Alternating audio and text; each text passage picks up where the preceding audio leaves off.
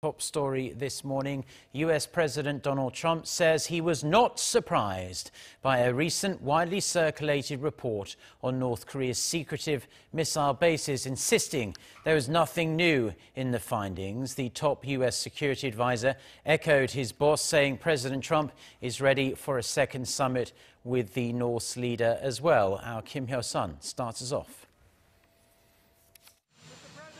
President Trump's response was short and to the point. He said there is nothing new in the report published this week by the Washington-based think tank, the Center for Strategic and International Studies. He took to Twitter to say he's fully aware of the missile base that is referred to in the report, stressing nothing out of the ordinary is happening. Trump also criticized a New York Times article which cited the report as fake news, as it spread incorrect information. U.S. National Security Advisor John Bolton also confirmed there was nothing new in the CSIS report. He also said President Trump is ready for a second summit with North Korean leader Kim Jong-un.